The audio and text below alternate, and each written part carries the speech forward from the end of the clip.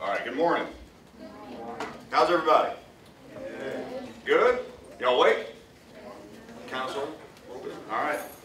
Good deal. My name is Derek Osborne. I'm the executive director of an organization called Pride of Tuscaloosa.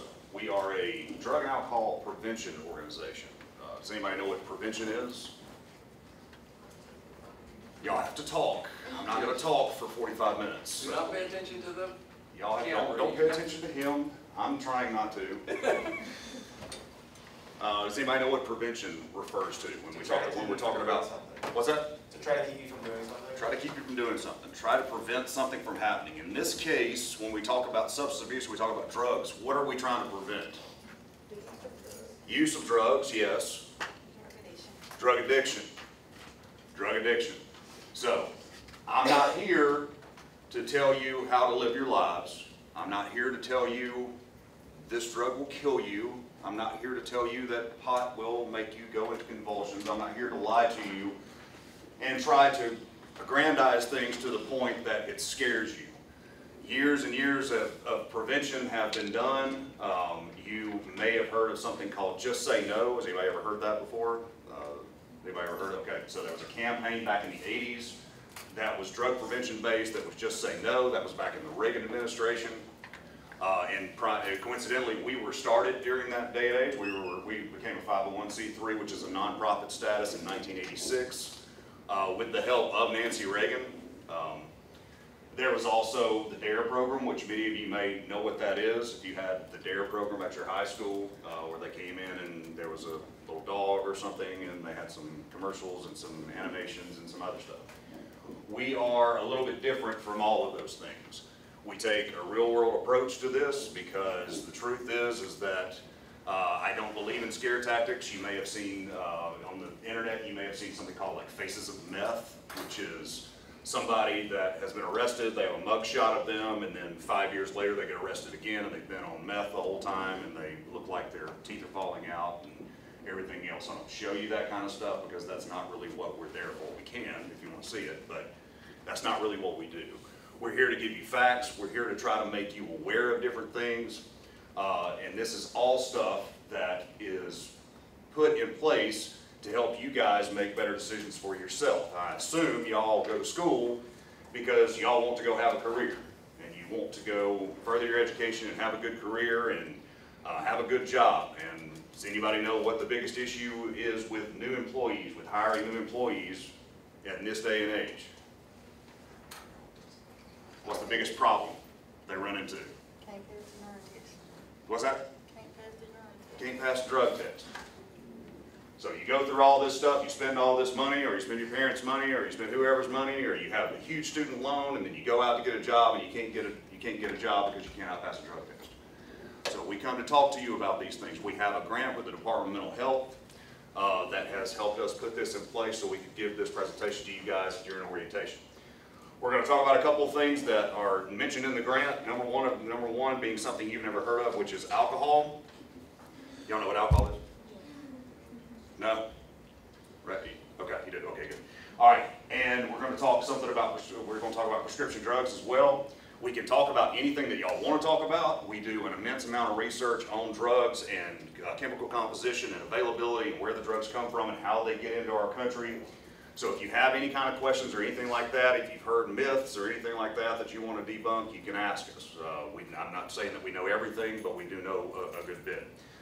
So I figured we would just kind of break the ice, we'd get started, and the way we're going to do that is we're going to do a quiz. It's not for a grade, it's just there's going to be a question pop up on your screen, and it's going to have some multiple choice answers.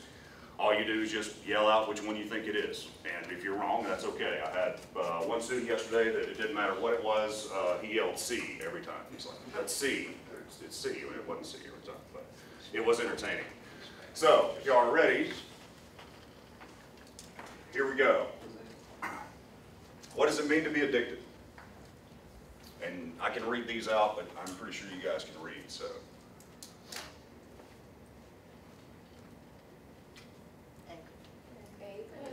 Hey, all right, everybody in agreement? Hey, okay. So, being mentally and physically dependent, being mentally and or physically dependent on something. Do you have to be both to be addicted? No. No. Is there such thing as a mental addiction and not necessarily physical? Absolutely. We'll talk a little bit more about this as we get going. All right, alcohol. Most of you guys know what alcohol is. Let's see how good your knowledge is. Alcohol is a stimulant, hallucinogen, depressant, steroid. C is correct. So it's weird because when you start drinking alcohol, you typically have like a bolt of energy. You feel up, you feel ready to go, you're getting ready to tailgate or party or whatever it is. But as you go on, your energy goes down. If you are a depressed person, sometimes people that are depressed decide to use drinking as their coping mechanism for depression. Is that smart? No, you're putting a depressant on top of being depressed, which is not a good idea. All right, which alcohol makes you the drunkest? Beer, wine, shots, moonshine? What's on?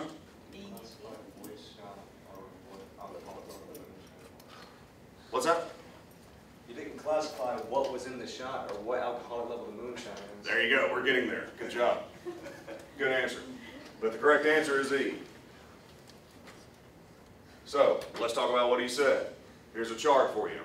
Now, when somebody says they are going to have a drink, or they've had a drink, or 2 drinks, this is, by measurement, what they're supposed to be talking about. So you've got 12 ounces of beer, which equals to 8 or 9 fluid ounces of malt liquor. All of this is dependent on the amount of alcohol that's in it. And then you've got 5 fluid ounces of table wine, depending on depending on the strength of the drink. And then you've got roughly 1.5 fluid ounces of liquor. And that is using a 40% alcohol by volume measurement. So if somebody says, well, I only had 1 glass of wine, but they fill that wine glass to the top, is that 1 drink? No, that would technically be 2 drinks. Even if you can fill it up in 1 cup, you say, well, I only had 1 drink. What about the tall boy at Outback? How many fluid ounces is that? You go get a beer at Outback, you get the tall one. Anybody know how many ounces that is? No? Okay, good. It's good that you don't know. What's that? It's like 20 something. Actually, it's 32. Yes. I'm So, not sure anybody here is old enough to do that. well, that's okay. I'm sure they've never drank before. I haven't been to Outback or the dog one. They wouldn't give it. Right, so they have a 32-ounce beer. If you drink a 32-ounce beer, how many is that? 1 drink? No, it's almost 3. So you can't say I went out back and had a beer. You went and had almost 3 beers. All right, so back to the liquor part. What is proof as it relates to alcohol? Double the percentage. Very good. All right, so measure of alcohol contained within a beverage, alcoholic beverage. So, and you're exactly right. So if you've got 40% alcohol by volume, that means it's 80 proof. So if you see a bottle that has a proof on it, you don't know exactly what that means. You just know the number, the higher the number, the more alcohol in it. That would be correct. But if you've got, like, for instance, this Bacardi bottle, what is it for the math people in here?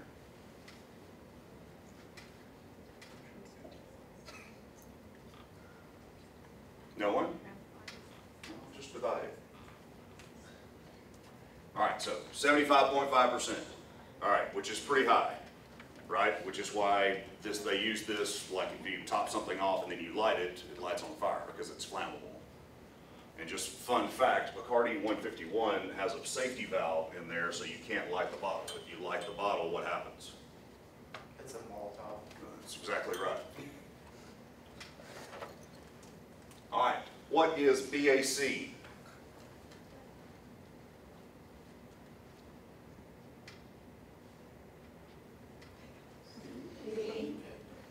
All right, B is correct. Who said D? Anyone? All right, good. Blood alcohol content, also called blood alcohol concentration, blood ethanol concentration. It's the most commonly used metric to measure whether or not you are impaired. So, at what blood alcohol content level are you considered impaired? 0.02, 0.08, 0.10, 0.20, 0.40. B. B is correct. Who all know that?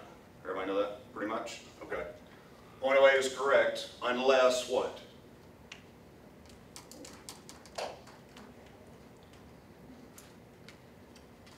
Anybody? One factor could be important for you guys. Age. Good. If you're under 21, what's the legal limit? 0. actually .02 by law. But if you get arrested, or if you get pulled over and they ask you to blow and you blow 00, but they smell alcohol on you, can they arrest you? Absolutely they can. Probable cause. Absolutely they can. If they think you are impaired in any way, shape, or form, doesn't matter if you blow 00, they can take you to jail. Now, it may not stand up in court, but at that point it doesn't really matter because you're going to jail and they're impounding your car. So you're still going to have to pay and deal with all of that.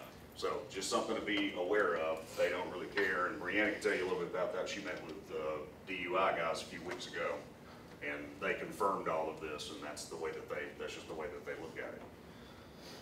Which drugs are not safe to mix with alcohol? You guys always this quiet? Pretty much? Okay, all right. It's 8:30. Adderall, Xanax, Tylenol, Pepto-Bismol. It could be multiples, by the way. Tylenol, that's a blood thinner, Okay? and alcohol is already a blood thinner. Okay? So if you happen to get a cut or wounded, you can bleed out faster. Okay? What'd you say? All right, good. That is correct. Sorry, this slide doesn't like to work sometimes.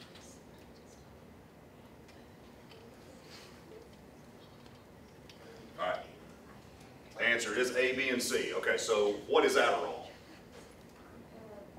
ADD medication. ADD medication, ADD, ADHD, that's right. What is it classified as? Does anybody know? That's a depressant. It's actually a stimulant. All right. And does anybody know what it most resembles in terms of like street drugs?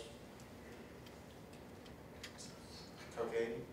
It's close. It's actually closer to an amphetamine. So it's actually a little bit closer chemical composition-wise to meth, even though it's not meth, but it's very, very similar in composition. But it's a stimulant. So what happens when you put a stimulant on top of a depressant?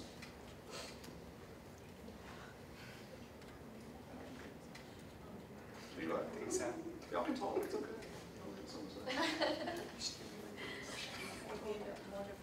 All right, so okay, so it's not smart to mix any medication with alcohol, number one. All right, but being more specific, this one is one of those where you drink, you start going down, the party's still going on. What do you need? You need something to pick you back up because the party's still kicking, right? But you're going down, so you do something else.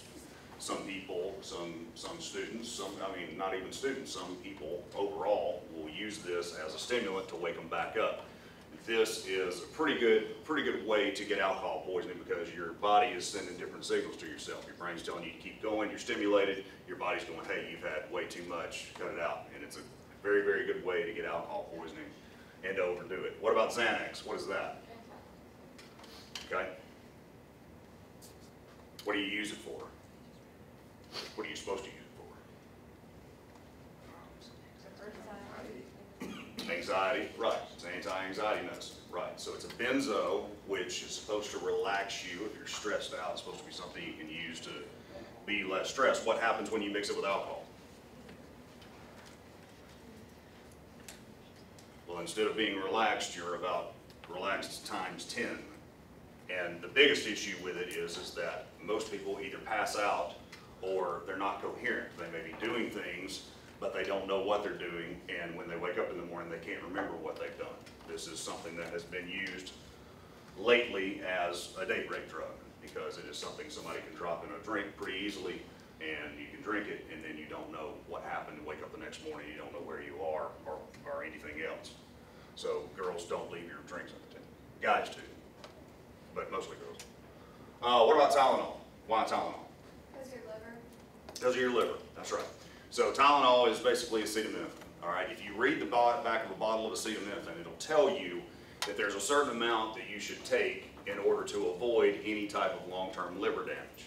And I can't exactly tell you exactly how much it is. I want to say it's like 1,000 milligrams within a 24-hour period, something like that. So it says don't take more than this and within a certain amount of time. If you add alcohol to it, alcohol naturally does damage to your liver, and when you put it with acetaminophen, it amplifies the effects. All right, if you want to sober up quickly, you should take a nap, take a cold shower, drink coffee, none of the above. D, C, anybody else?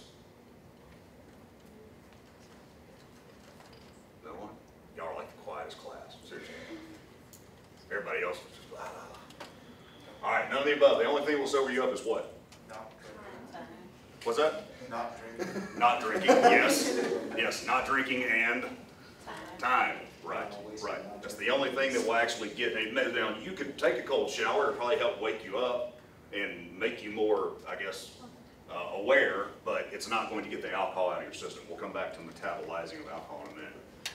Binge drinking is probably the biggest issue with your age group. What is binge drinking?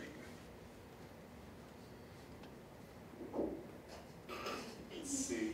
It could be, right? You could binge drink while you watch TV. Which one is it? B. B is right. All right, so this is you drinking a large amount of alcohol in a very, very short amount of time. Typically your age group, if you decide to drink, which I know none of you do. But if you did, most of you don't go out and just have one or two drinks socially. You go out to do and start drinking to do what? To get drunk. To get what? What'd you say? To have fun. Okay. To get tamed, get lit, whatever. So this is a huge, this is probably the biggest problem within your age group, because that's usually what y'all do. There's not a whole lot of filters there, no pun intended, but you don't just have one or two, you have a lot in a short period of time. There was a kid last week, or a week and a half ago at LSU that died from alcohol poisoning. If you watch the news, you probably heard about it, but he was pledging a fraternity, obviously had too much, they thought he just passed out, ends up he died because he had way too much alcohol in his system. And you're likely to be exposed to this more than a lot of the other things, and it's just stupid. And why people think it's fun to force this kind of thing on folks is beyond me. But if you get in a situation where you're being asked to or forced to do this kind of binge drinking, you need to get away from it, because it is deadly. All right, it's not just a matter of getting drunk and then having a long time to sober up. It'll kill you, and you need to make sure you think about that when it happens, and you're going to be exposed to it. If you hadn't already been exposed to it, and so it's something you really ought to be aware of to protect yourself. Make sure you live a long, happy life. Well, yeah, a lot of times this kind of thing is trivialized just because alcohol is legal. It's something that's been done for years and years and years, and it's socially acceptable, basically. So you don't think about it, it's just what people do, it's just what college students do, it's just what, mom and dad might do, it's just what friends are doing, so you accept these things. But you don't necessarily have to, and it's one of those things that can get you in a lot of trouble, both physically and in your professional career. I mean, one of the things that you guys have to deal with now is social media. So you guys go out and have a good time, go to a party, even hanging out, with friends at the apartment or whatever, and then y'all put this stuff on social media, and these are things that can affect you long term, because when you go to get a job, some employers, a lot of employers actually, will look at your social media feed to see what kind of person you are, to see what kind of lifestyle you have. Those are things that you have to keep in mind. Those are things that I didn't have to worry about. Mr. Howington didn't have to worry about those things. I mean, we did not have to do those kind of things. So something definitely to keep in mind. What is withdrawal?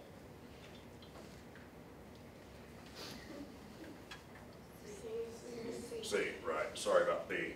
Nicole put that in. Not Brianna.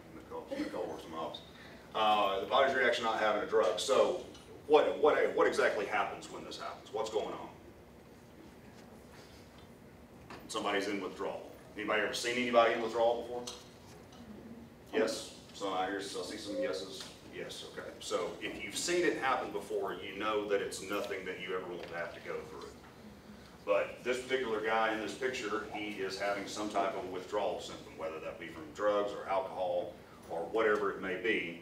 He is going through withdrawals, and his body has gotten accustomed to whatever it is that he's been putting in his body, and now all of a sudden he doesn't have it anymore, and it's an incredibly painful experience. It can last for days to weeks depending on what the drug is, what the substance is, and it's the reality of what addiction, what happens when you have addiction, and it's why this country is in need of more treatment resources, because typically you cannot do it on your own.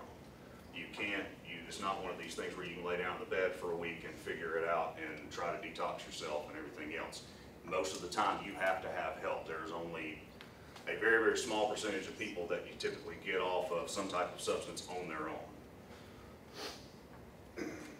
All right, average person metabolizes alcohol at a rate of 1 drink every 10 minutes, 1 drink every 30 minutes, 1 drink per hour, 1 drink per second. C is correct, 1 drink per hour. If you go out one night and you have 8 drinks and you drink till 3 o'clock in the morning and you get up at 7 because you've got an 8:30 orientation class, are you still drunk? Yes, your body has not had time to metabolize that alcohol. Can you get a DUI driving down 69 South at 7:30 in the morning? You better believe you can. When is it okay to drive drunk? Never. Well, at least look at my choices. D. Yeah, that's the guy, right. B. All right, never. This is the obvious one. And if you don't take anything else away from this, take this one, all right? There was a time and day in this city of Tuscaloosa where you would be more likely to find $1 million on the side of the road than you would be to find a taxi. But now what do you guys have? Uber, Lyft, Tuscaloosa trolley if you're daring. There's all kind of options, and they're a heck of a lot cheaper than getting in the car and putting yourself at risk or getting a DUI or killing someone. Yeah, there's another question that's not on there that ought to be asked, and that's when is the only good time to ride with somebody who's drinking and driving? What's the answer to that one? Never. Same thing. Do not get in the car with somebody who's impaired. I don't care what the circumstances are. All right? Just don't do it because it's deadly. You'll end up on the side. You'll end up as a cross on the side of the road, and Randy Travis will write another song about you. Okay? Good call.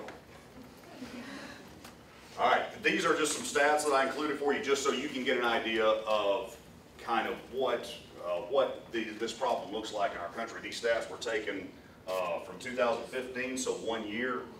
I'm not going to read them to you. You guys can read. I'll point out a couple of them. Probably the one that bothers me the most is the 97,000 students that are experience alcohol-related sexual assault or date rape. And these numbers are low, meaning they're very, very high numbers. They're incredible numbers, but are they true statistics? How many sexual assaults or date rapes don't get reported? A lot. A lot of them. These are the actual numbers that they can actually statistically tell you are true based on the data, the reports that we have. So the truth is that these numbers are probably a lot higher than what is shown. All right, what is the proper way to use prescription medication?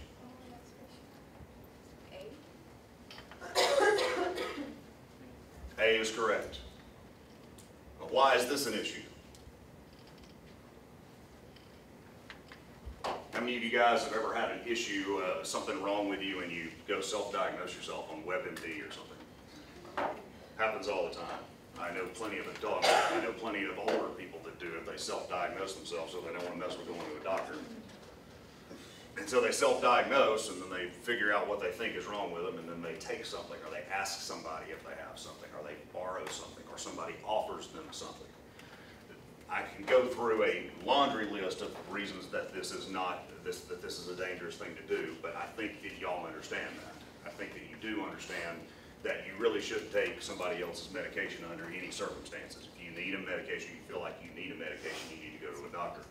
One of the other things that I like to point out to you guys is that your generation is a lot different in that when we were coming up, when I was in school, you didn't turn on the television and try to have some commercial tell you what drug you need to go take.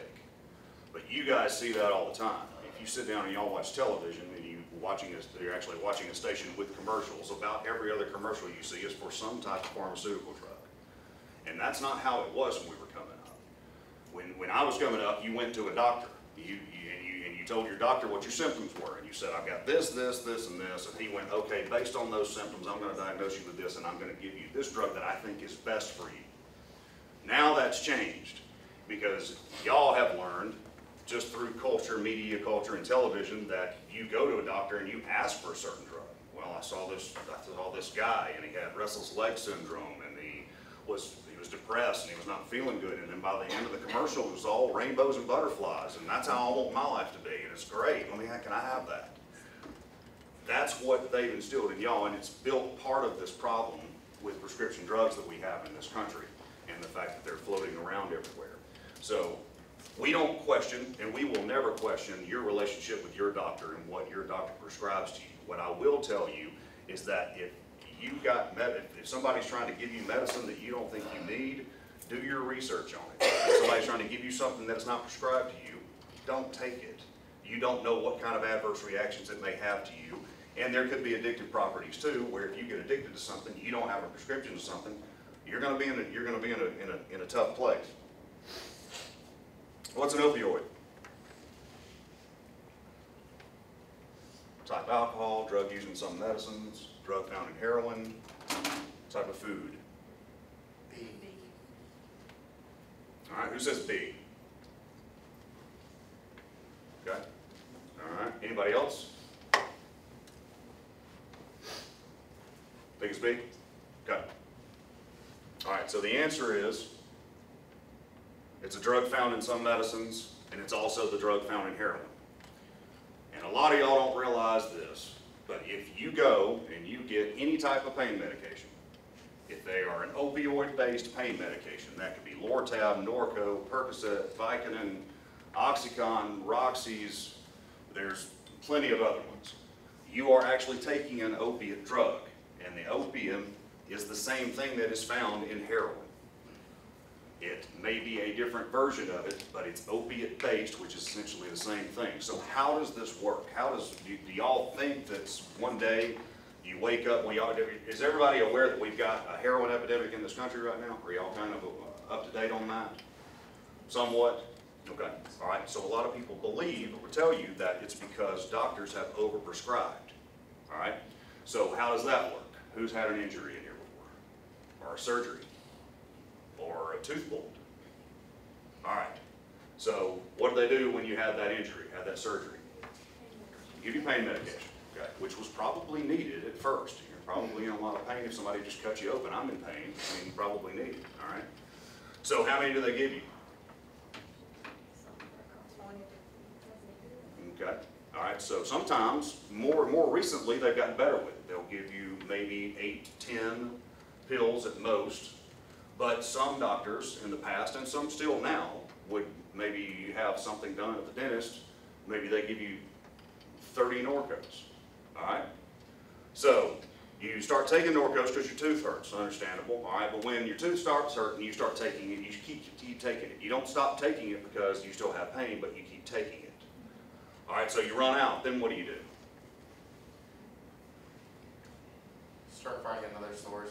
Start finding another source, or at that point, you could probably go back to the doctor that prescribed it to you and say, hey, I still got a little pain, right? And he may give you a refill. All right, so if he gives you a refill, then what do? You take those 30, and then you go back to that doctor. And what does that doctor say to you then?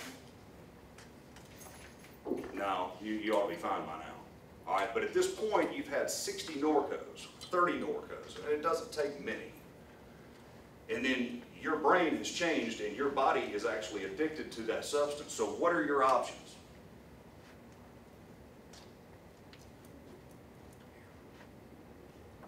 No one? Find someone, right? Go to the street, find somebody that's got some, find a friend that's got some, a family member that's got some, try to buy them on the street. They're pretty expensive. If that becomes not a plan that can maintain, so then you move over to heroin.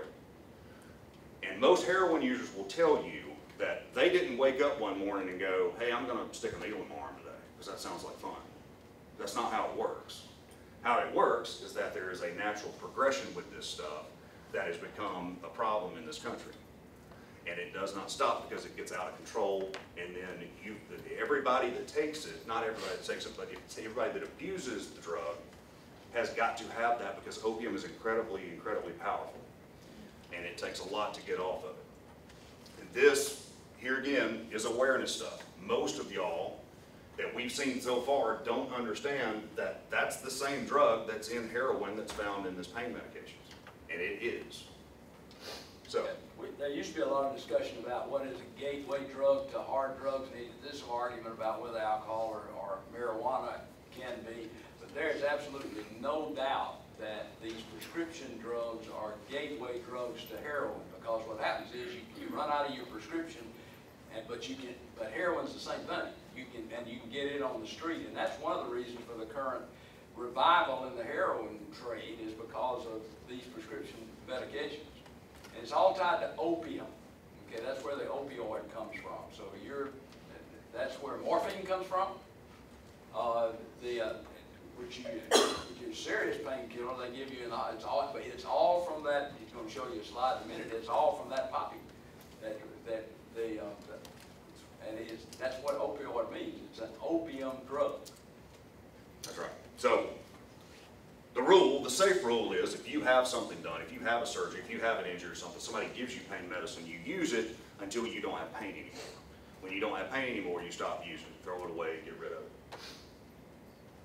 All right, Schedule 1 drugs are considered to have no accepted medical. Does everybody know what Schedule is? No, not really. Okay, so the DEA, through the federal government, schedules certain illicit drugs, all right? So they put them in different categorizations based on their uses, and that's what this is referring to. So you have Schedule 1 all the way down to Schedule 5. So Schedule 1 are considered to have no medical use, have some medical use, have the best effects, are considered the top drugs on the market. Any guesses? C. C, thank you. C, it is actually not C, that's all right. They're considered to have no accepted medical use. There's just a short list of what's included on Schedule 1 drugs. There's one in there that arguably shouldn't be in there. Which one is that? Marijuana. Got it. All right, which drug does not come from a plant? Tobacco, cocaine, marijuana, meth, heroin. Cocaine.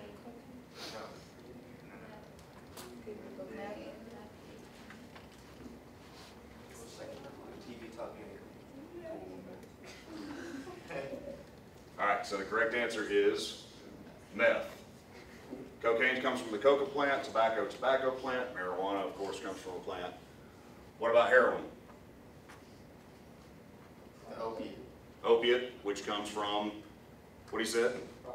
Poppy. Which one of those is poppy? That pretty red flower up there. That is poppy. All right, which drugs can you not overdose from? This is the most fun question of the day, because everybody will argue with it, or some people argue with it.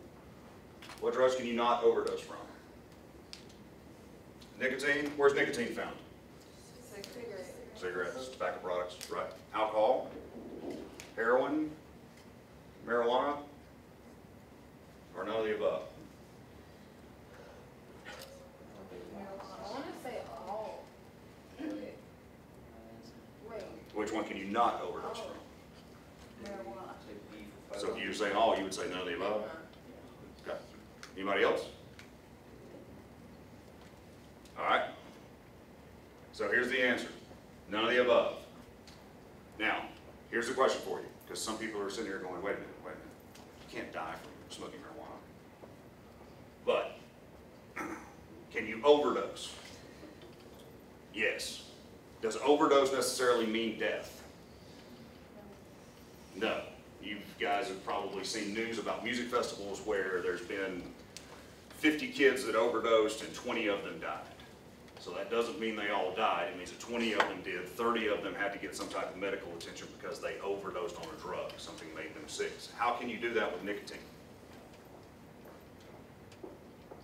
Anybody got a friend that ever accidentally swallowed dip? Yeah. What happened?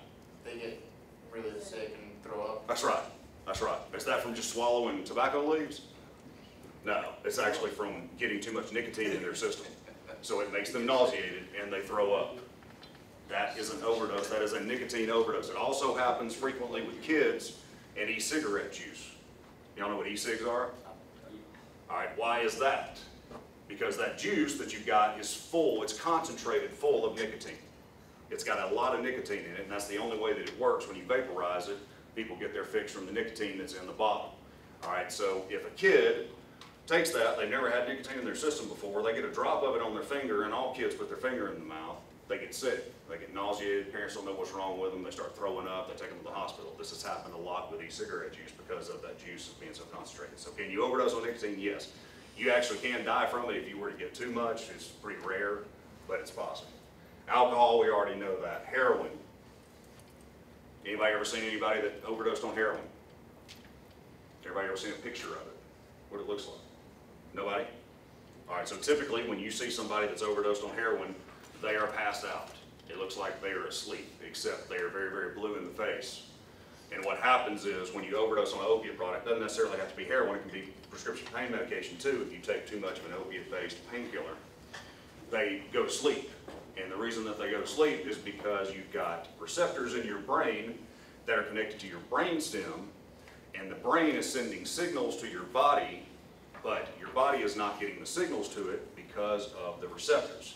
So your body forgets to breathe. And so typically when you find these people, they are passed out, they're blue in the face because they're not breathing anymore, they may have a needle still stuck in their arm because it happened pretty instantaneously, and the only thing that will bring them back is a drug called Narcan, which is what a lot of your first responders carry now. And what about marijuana? Can you overdose on marijuana? All right, can marijuana kill you? You guys are like the quietest class like I've had. This got to be the camera or something. They're freaked out by the camera. So, can marijuana by itself kill you? No, it cannot. Correct. Can you overdose on it? Yes. How does that happen? You can smoke too much, you can do other things too much, but most of the time it's caused by edibles. Y'all know what edibles are? Okay, all right, so you've all heard of people making brownies or whatever, right, I guess? Anyone never heard of that? Okay. All right. Make sure we're on the same page, y'all. Like, y'all are college students, right? All right. So there's this, I'll tell you about this video and then we'll move on to some questions if you guys have any questions. But there's a video where there was a guy, it was a police officer, not here, but there was a police officer that broke into an evidence locker and stole some marijuana. He takes it home and he mixes it up and he and his wife make brownies. So they eat and they wait about 15, 20 minutes and nothing's happening. Why? It takes about an hour to get through your system. That's right, because when you eat it as edibles, it takes a while to get into your system. You smoke it, it gets in there pretty quick, but when you eat it, it takes a little while to take effect. So they wait 15, 20 minutes, nothing happens, so what do? They eat some more. All right, so then it hits them, and then what happens? High as a kite. They're paranoid, they're delusional, they're having hallucinations, and time is moving very, very, very slowly. So this guy, knowing what the repercussions are, picks up the phone and dials 911. And he says, yeah, I need you to send somebody, paramedics, because we ate some brownies and I think we're dead. And they said, you really think you're dead? He's like, yeah, like time's moving really slow and yeah, we're dying. So, the fact of the matter is that had he laid down and just tried to go to sleep or something and slept it off, he would have been fine.